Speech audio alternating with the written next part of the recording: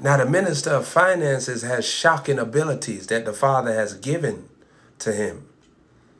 These abilities were given as a crown to the minister of finances so that the minister of finances can grow a child of God to their highest level financially.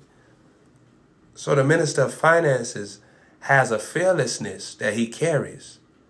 And it's because the minister of finances has been through the test of sowing. If you want to know a sowing angel in the heavenlies, is the minister of finances.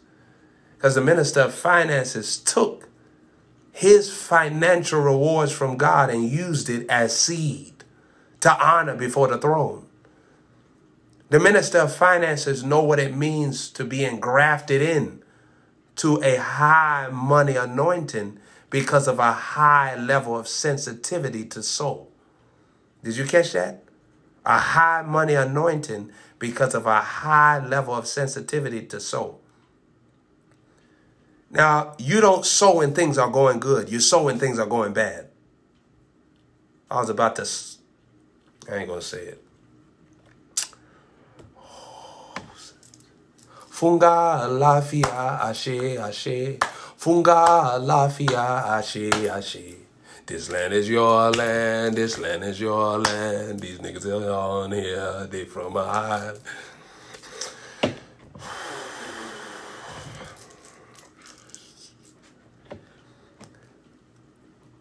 The minister of finances will press you to sow in awkward places. It's called awkward sowing. Awkward sowing, it aggressively takes the next level of wealth and bring it into the natural. I'm going to say this one more time. Awkward sowing aggressively takes the next level of wealth and bring it into the natural. Awkward sowing. There are seeds that look like it's putting you at a disadvantage, but it activates your financial advantage. You see how the kingdom works. When things look bad, that's when it's actually good. And when things look good, sometimes it can actually be bad. Because though Job's life looked real good, it was actually bad. He had children that didn't love God, that was partying, disrespecting God. He had a wife that didn't love God. He had some blind spots that he couldn't see because everything looked good.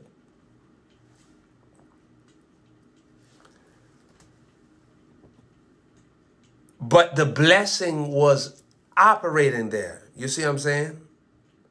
So while the blessing is operating there, things look good. You see that? But it wasn't good. There were some things that was left undone.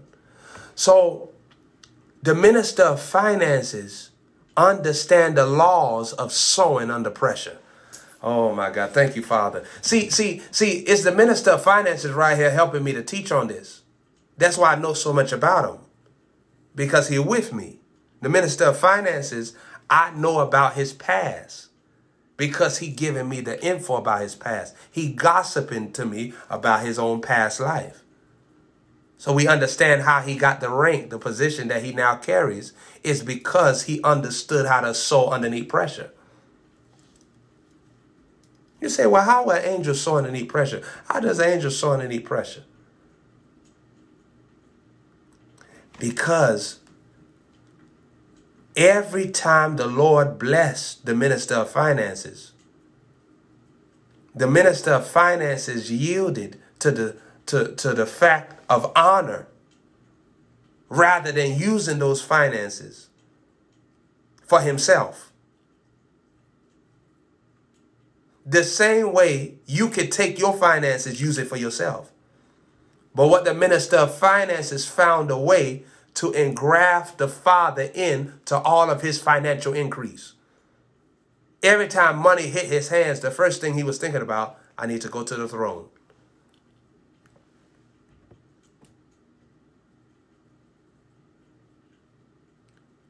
Well, aren't they all angels? Aren't they all spirits? So they don't got no devil in them. So what would stop them from sowing? wisdom, level of wisdom. The same way we can have 5 believers in a room, but the one that's sowing the most has the most wisdom. I promise you that. I promise you that. You can actually know who's wise. People that are wise are people that's always sowing. People that's not as wise, they sow some of the time. And they're not all the way stupid. That's why they sow sometimes. Because they got a residue of wisdom there. People that don't sow, I think they got their own wisdom there. They're wise. They're the smartest people. If you learn from a person that don't sow, you'll make it to heaven. You'll be close to Jesus. That's the secret. It's a secret. It's a secret, but don't tell nobody. It's a prophetic secret. Those that don't sow no seed, and those people that when they get underneath pressure, they don't sow. Them are the people that if you sit underneath them, you'll learn how to be bold. You'll learn how to be a friend of God. You'll learn how to move in the supernatural. You'll get promotion from God. Do you know that if you sit underneath a person that the winds can stop them from sowing? Do you know that person is somebody, they qualified to be a leader. They qualified to be rich. You're living the blessing of the word if you listen to somebody that don't sow. That's a secret. That's a secret. That's the dumbest secret you ever gonna hear in your life.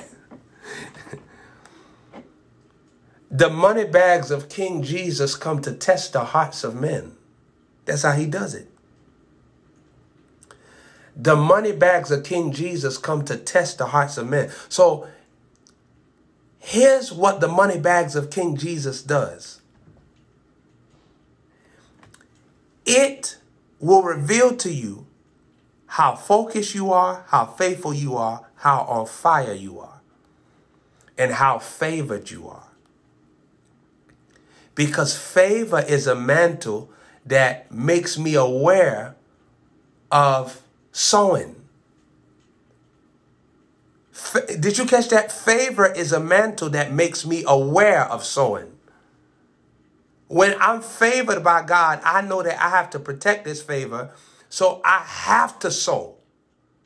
Because the reason why I have favor is because I unlocked God's attention on me because I'm doing things his way. So I got to keep on doing things his way to protect the favor I receive. And I got to even go up to another notch in my sowing to go to the next level of favor. Did you catch that? I have to go to the next level of sowing to go to the next level of favor because I'm unlocking favor by kissing up to King Jesus. I'm kissing up to him. See, the minister of finances know how to sow and kiss up to God. The minister of finances understand that. The minister of finances know how to have a sowing consciousness.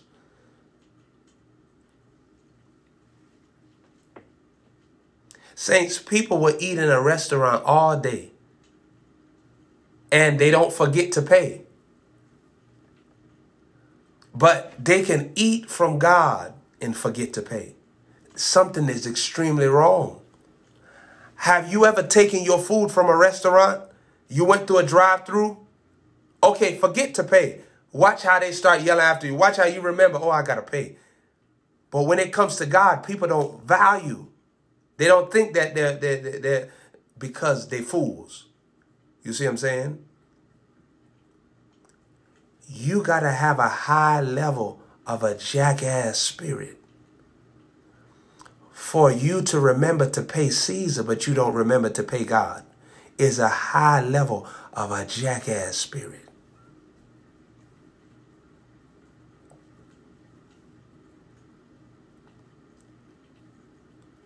Because you have identified the natural, that you must meet the natural's need, but you have not identified the supernatural, that you must meet the supernatural's need. And that brings me into sowing into the Holy of Holies atmosphere. Somebody, if you're taking notes, write that down. Sowing into the Holy of Holies atmosphere. Everybody should strive to sow into the Holy of Holies, because in these sowing instructions, it is to penetrate your whole being with God mindedness, Christ mindedness, Christ ways, Christ wisdom, Christ friendship. Investing in your friendship with God. Do you see this? Now, if you understand sowing into the Holy of Holies atmosphere, your friendship with God has benefits that go with it. So you're not just sowing into the Holy of Holies atmosphere and activating friendship, but the friendship is a friend with benefits. So all those benefits are tied in to you sowing, your investments.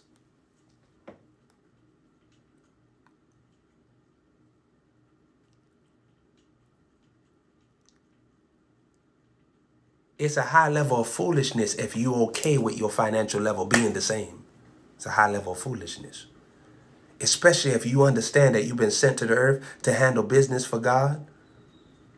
It'll be highly foolish if you never entertain sowing. I want to say this to you, people of God, that you actually deceived the minute that you can't sow. I'm not talking about every single day. I'm talking about when you get into a spurt, a period where you can't sow. It's a high level of foolishness on you. If you can go weeks without sowing, that show how far you is from God. If you can go weeks. If you can go weeks and be good, that's what I'm saying. Not that you just went weeks, but if you can go weeks and still be good, you just chilling.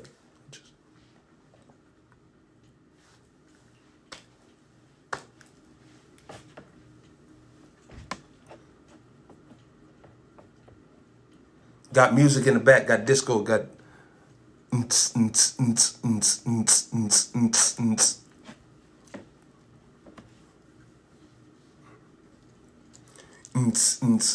feel bad for, no, actually I don't feel bad for them. You know, the people at the gay bars, they can't even go there no more. That's all they was playing in the back.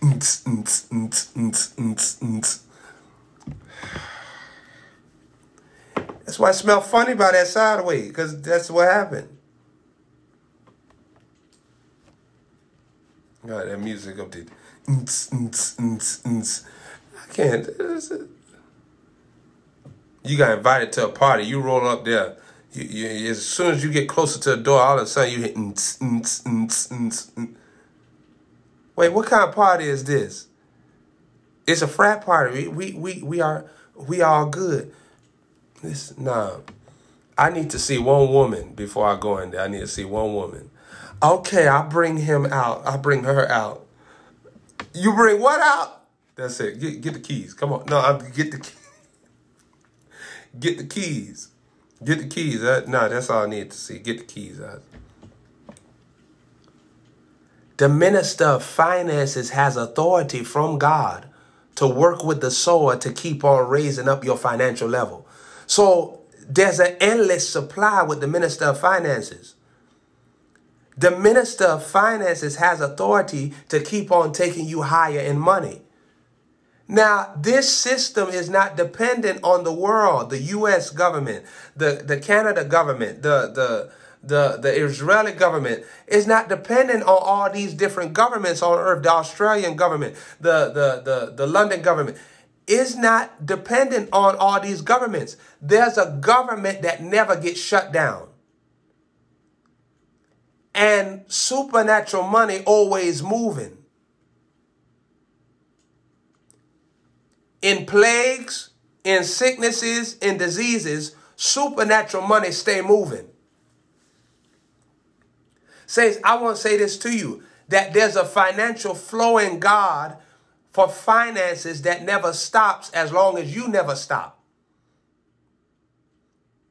Ecclesiastes 11 says, if you look at the wind, you're not going to sow. The wind is the natural conditions, the weather forecast of man. If you look at the winds, you're not going to sow. If you look at the clouds, you're not going to reap. Because this supernatural wealth and riches is always flowing. It don't stop flowing just because just because of sickness and all that stuff. That's their problem. I'm going to say this one more time. That's their problem. I'm going to say this one more time. That's their problem. That's not your problem. Stop taking on the problems of the sinner and the ungodly. Oh my God. You heard what the Father just said to me? He said, son, say it like this. That's their demons.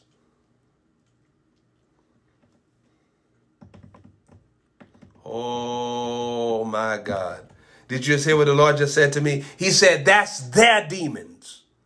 Those demons don't belong to you. The minister of finances will destroy excuses in you to sow. Did you catch that? The minister of finances will destroy excuses in you to sow. Because demons have become wizards. Wizards. See, there's financial wizards that stalk you. Financial demons have become wizards in having you sympathize with the fact of why you can't sow. When really you can sow, but it's just you believe the lies of the devil over the truth of God. The minister of finances cut off that systematic lie that have you rob God and be at peace with it. Meaning you're not even disturbed. Now, the minister of finances, when his presence is with you, he will show you all the times in your life where you could have went further financially, but you're not paying attention to the financial portal that God is kindly and gently and softly revealing to you. Oh my gosh. If you're taking notes, write this down. The Father reveals financial portals in a gentle way. So that means that he's not going to aggressively move you into wealth or aggressively move you into sowing. The portal is revealed gently, softly, kindly. See,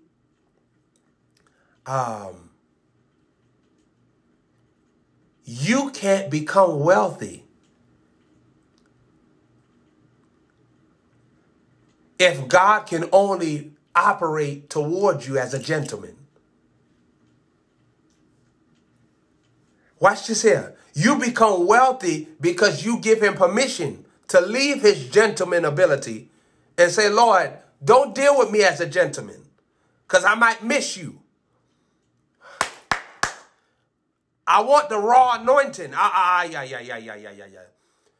want your spirit to come upon me. I want to receive that power. I want to walk in that power. I want the raw anointing flowing on me, for I may miss you if you gentle with me.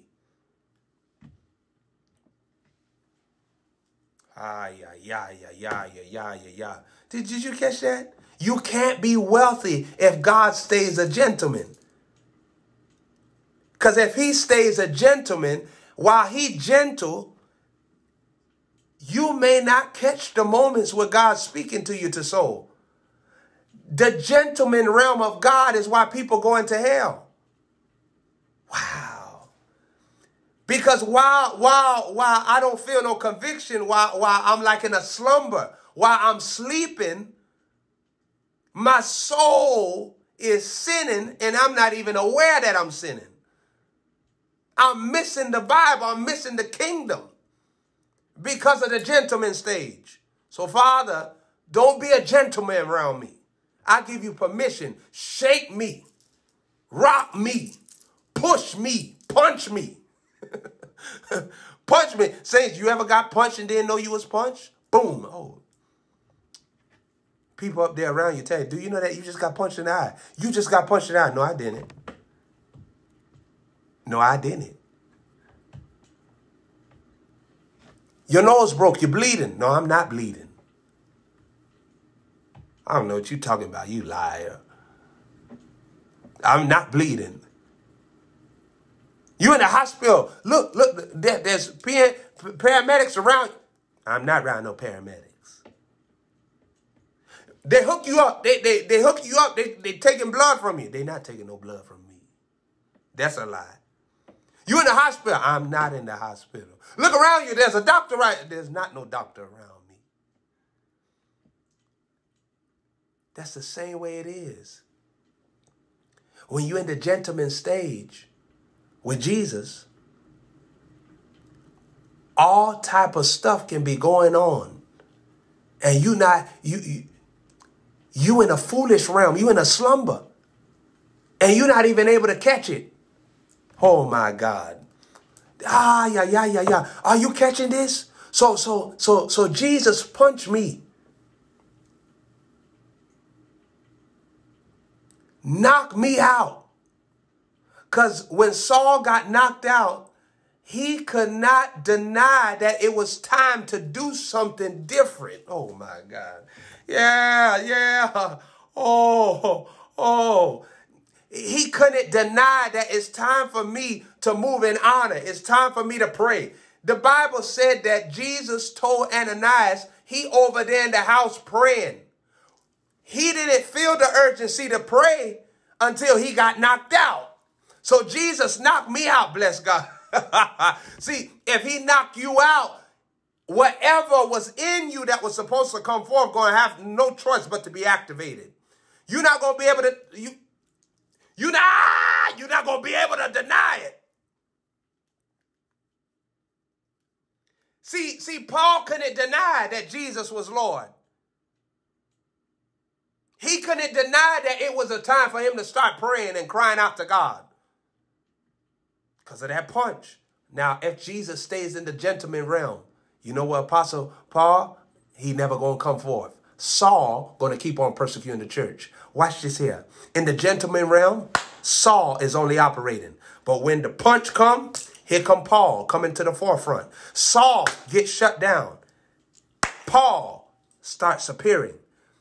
Imagine all the people that stay in the gentleman realm of Jesus with their finances. You still got Saul money showing up. Wow. And God trying to get you into Apostle Paul money. Yeah. Oh, Jesus, this hot. This hot. You only got Saul provision. The provision that comes when you're still blind. The provision that comes when you're still wicked. The provision that comes when you're not a sower. When you have not trusted God fully. Imagine what happened when the Lord knocked you out. And take away your ability to eat. See, oh my God, I feel the anointing. This is crazy, man. I got to get off of here. I got to get off of here because I'm about to blow up. Jesus took away his ability to eat the seed. I ain't never preached that before. Oh my God. Did you catch that? He couldn't eat no more. He couldn't eat honor. He couldn't eat worship. He couldn't eat the seed no longer. His appetite, his ability to digest was shut down. Jesus took away his ability to eat. Saints, I'm telling you that when the minister of finances, when the money bags of King Jesus is flowing in your direction, he'll take away your ability to eat. You won't be able to eat the seed no more. You won't be able to rob God.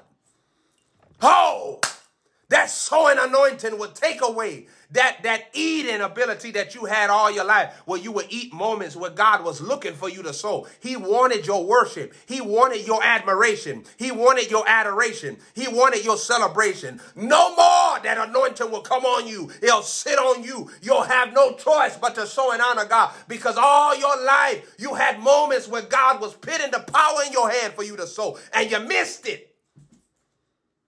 You took that money, you spent it on your children. You spent it on your wardrobe. You spent it on your vehicles. You spent that on your apartment. You spent that on your hair. You spent that on your jewelry. But now the Holy Ghost showing you how not to eat the seed no more, but to spend that money on true worship.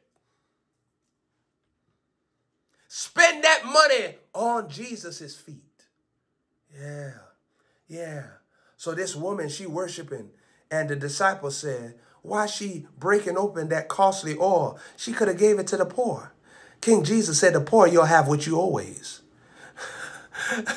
This is a once in a lifetime. See, she moving in a portal. My God. If she don't move right now, she ain't never going to have another chance. This is her portal right now. All these other people that you see that's poor, you're going to have a time for you to bring money into them. They're sowing to them. But me, this a portal. There's a time frame for this. And he that regards, if you heed the winds, you're not going to sow. If you blow with that wind, you're not going to sow.